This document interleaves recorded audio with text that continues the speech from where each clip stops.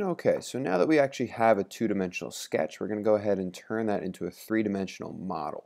Now, the most common tool to make a three-dimensional model is called the extrude tool, and that is this first icon in the three-dimensional tools next to the sketch button here.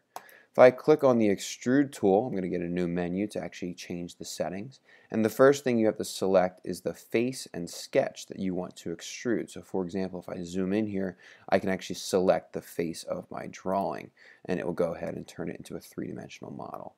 Now there's a couple of different settings that I'll get into more detail in a later video, but the main thing is how thick or how tall you actually want to go ahead and create this three-dimensional model.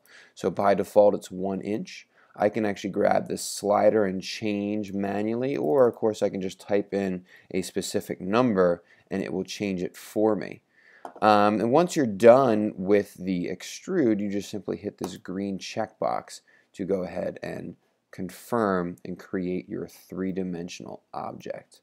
Now it's important to remember that you can really only select one feature at a time. So if you wanted different thicknesses, you have to make multiple sketches. And here's what I mean by that. Let's say that I actually want to extrude this eye a different height than the outer perimeter. If I said that I wanted this eye to be somewhere around 0.08 for whatever reason, and I wanted this outer perimeter, this outer face, to be around 0.5, I cannot do that in the same extrusion. By default, everything's going to be the same measurement.